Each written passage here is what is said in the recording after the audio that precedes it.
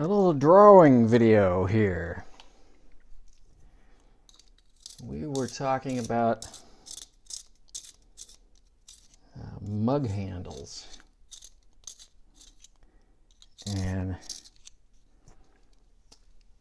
trying to bite off in hindsight a little too much.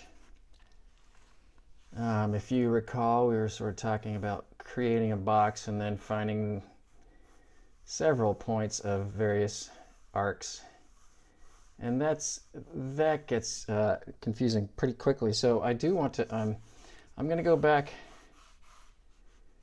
and talk about sort of a simpler way to smaller bite version of some really important skills anyways, so that will just sort of help overall.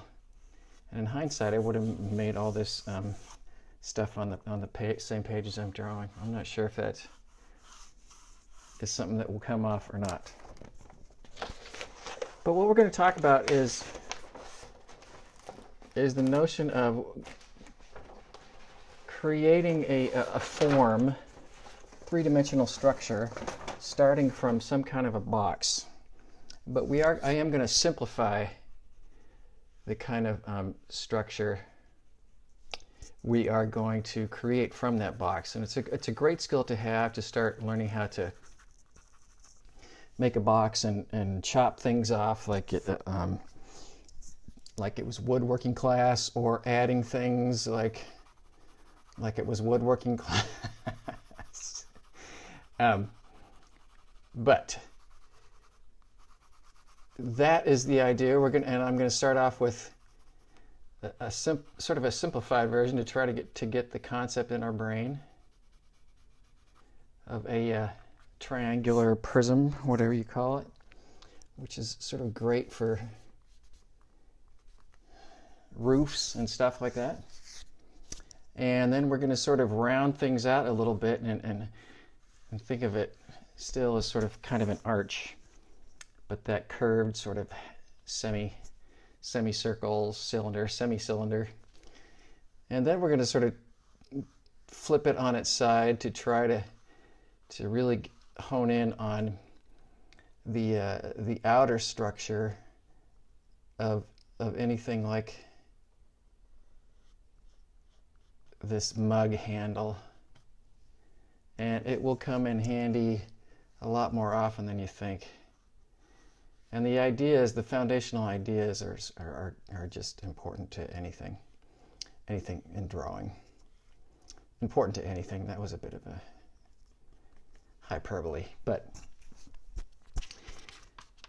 so I'm gonna talk about these three guys. We're gonna bite off some smaller chunks here. So the first one, which is sometimes described as a triangular prism, a triangle with depth or extruded. There's a variety of ways of describing it. But we are going to start with, like I've been talking about, a box. So I'm just sketching in the basics of some imaginary box in my head. I have my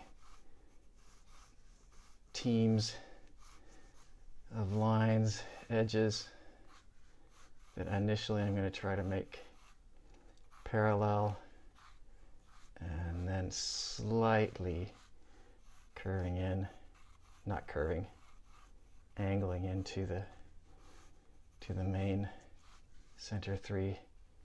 This is my home base, my anchor. I have videos on that. If you want to touch up on that, you can go look for those.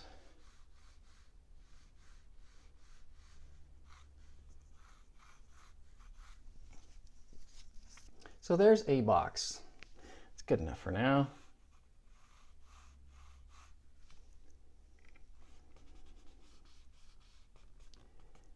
And one thing I want to do when I'm starting to chip away, chop away, carve away, cut away is find the center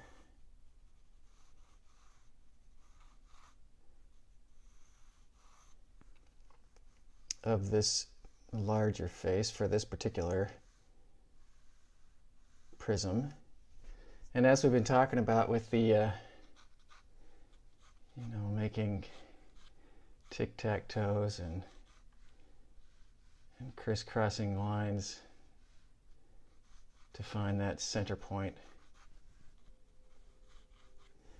Same idea works with rectangles in perspective, which is a really, really helpful thing. Thanks to the perspective gods for inventing that. It gets a little bit interesting when we're doing things in perspective, because this center line, well, where it is going to go, it will go through this point where the crisscrosses meet, where the diagonals meet. It also needs to follow the same logic as the vertical lines.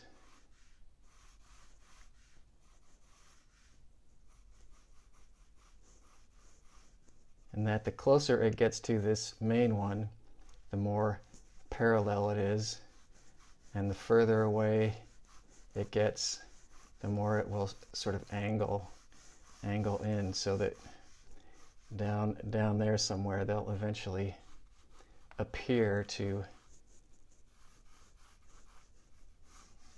converge. It's a big term for me right now for some reason. So I am starting and making sure that this line, this midline, is at least parallel with this, and if anything, slightly angled, similar to this one. It's tricky. It's harder than it looks. That's a favorite phrase of mine. And then once I do that, I'm going to follow this line up, and I know that at this point where it's in the middle at the top, I know that that point is also going to be the middle of a line that would it would split this top face in half. Once again, want to be really careful about the angle of that. It needs to follow that same logic we've been talking about. Are you parallel? Pretty close. So at this point, I know this top, the center part, and that is going to help me chop off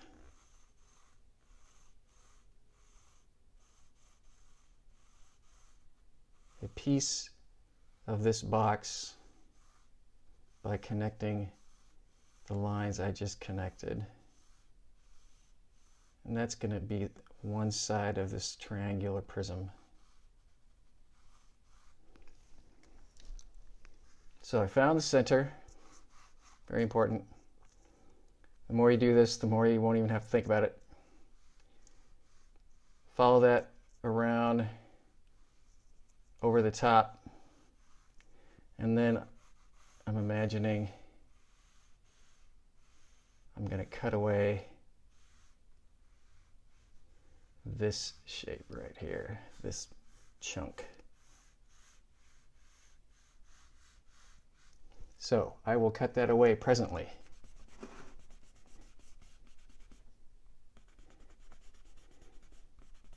There will be thinking, but do it slow and don't hurt yourself. And in a similar fashion,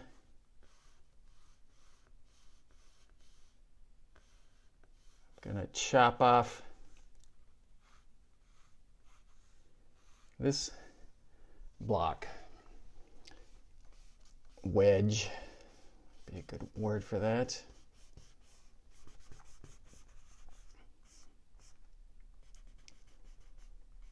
So now that I don't need my guidelines anymore,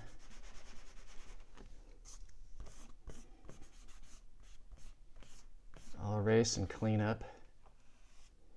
And then that gives me a sporting chance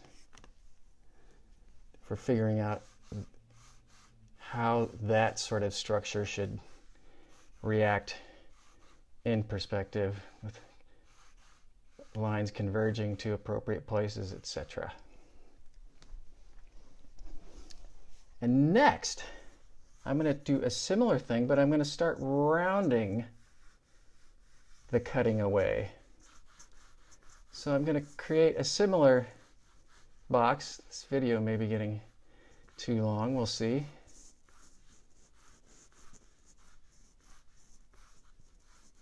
I think I'm supposed to do these and play them back at high speed. Real time, I think, is something dorky old guys do like me.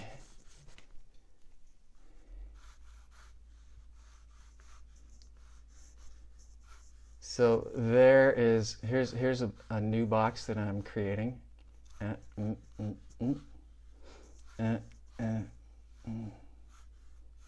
me see, that one was a little off. And then, apparently they make sounds.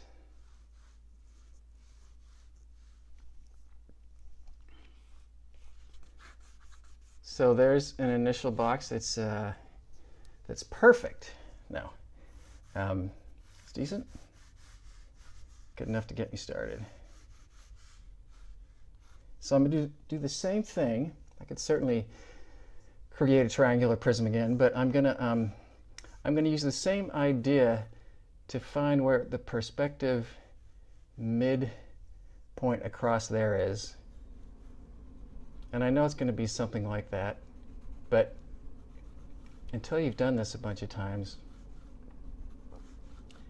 it's hard to, even when you have done it a bunch of times, it can be hard to gauge that. So that's my little crisscross. That's the point where they cross. Remember when I'm creating this center, what can you call it, a stripe? I don't know. Think of taping.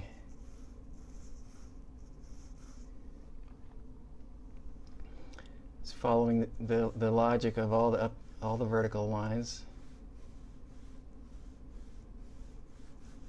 Not quite as angled as this one, which is not very angled at all, but slightly tilted. I'm looking at it and something seems off just in general. So I'll keep chipping away here. So that's where my center point is. I was pretty close, but not quite. So if I keep like wrapping that tape around the box, I want to make sure that this one goes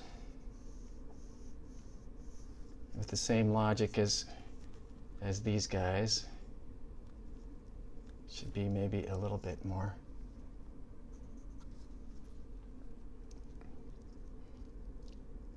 Really helps to start knowing how to use your pencil, because your eyes will start telling you something that's not quite accurate.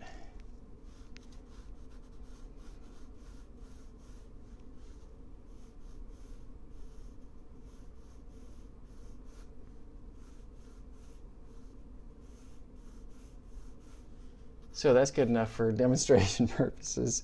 So, so this is where we were with the triangle, and at that point, I just lopped off that whole part. But for arcs and curves, it's a little bit more challenging especially when it's in perspective like this. I usually try to get an idea for this first arc, and it's going to be, I know that I want it to be following through this point right here. Because it's in perspective, it's a little bit more complicated than just making a simple letter C. It's actually going to kind of keep heading up even after it passes through that point, because there's a little more space over there. I usually try to find these kind of 2/3, 3/4 points to at least help me.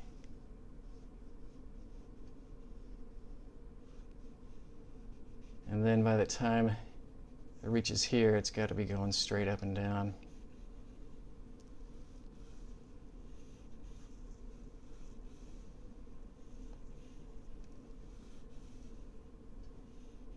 So this is, like I said, not the simplest thing. You will notice that technically it's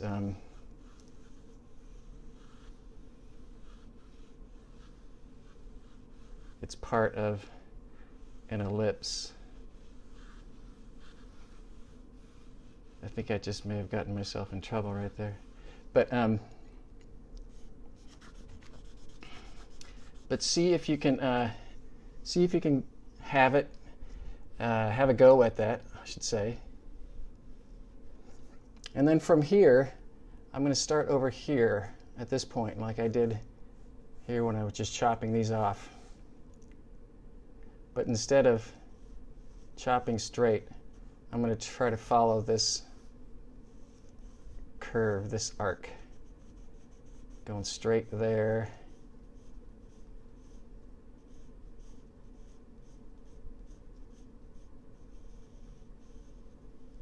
And something about at least getting this portion accurate really helps my brain kind of go, oh, okay, yeah, sure, that seems like half of an arch. I'd buy that.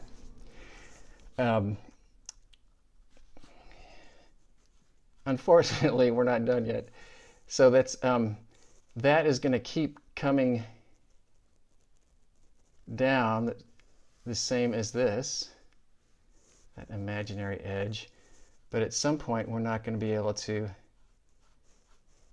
see the opposite side of it.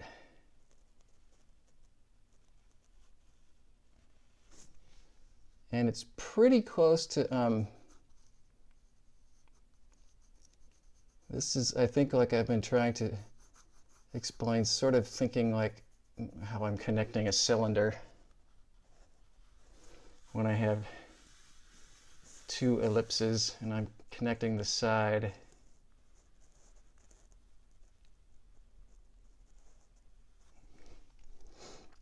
Kind of messy, but I'm going to go with that for now. And the reason I'm even talking about this is because that is the foundational three-dimensional structure for, there, I'm going to chop away these guys like I was talking about. Seems more sanding than chopping. Maybe routering, that's what it is.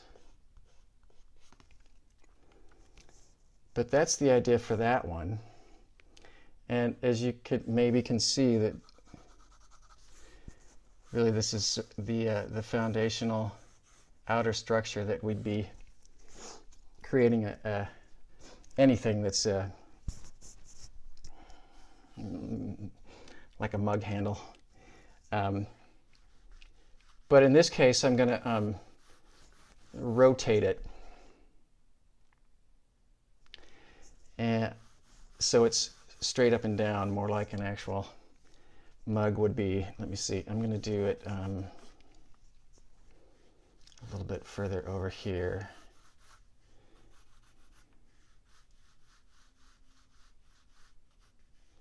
Once again, starting with my box. 1, 2, 3. 1, 2, 3. 1, 2, 3.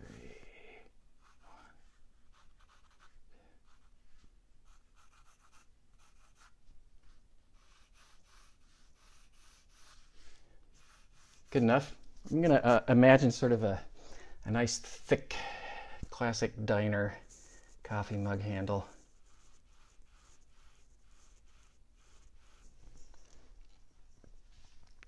So it's going to be arcing around like this. So I'm going to employ the same finding the perspective middle. It's the actual middle, I should say. I'm not going to get into that. This point right here where the crisscrosses meet.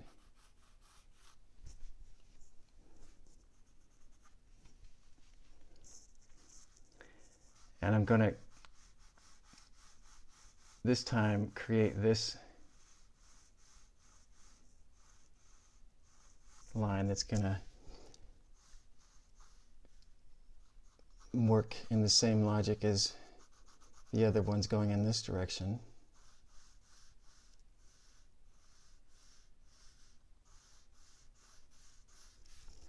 And when I say same logic, it needs to be because it's on this team of the left and away team.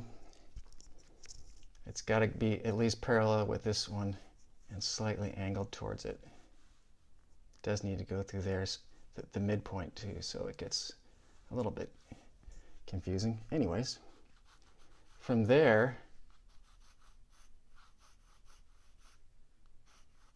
I'm going to find that piece of tape, whatever you want to call it. And then I'm going to, remember I sort of gave myself a little bit of help with trying to at least imagine where the 2/3 mark would sort of be to help me start getting a sense what this structure would look like in perspective. Oop.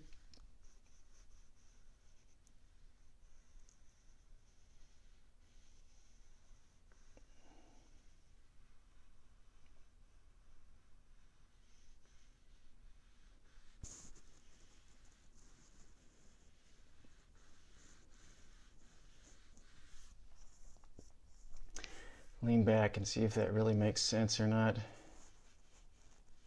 I think it's close, partly because it's so many options in that line. But like we did over here, now I'm going to, I know that I need to get from this point to this point. And it's looking like something is awry. What is it? I think I just have you. That's where that point is. Being a little bit too, not too loose with my sketches, but I am sketched guidelines, but I am at a point now where I'm wanting to tighten them up. Whereas before I just had them finger tight. Still kind of finger tight, but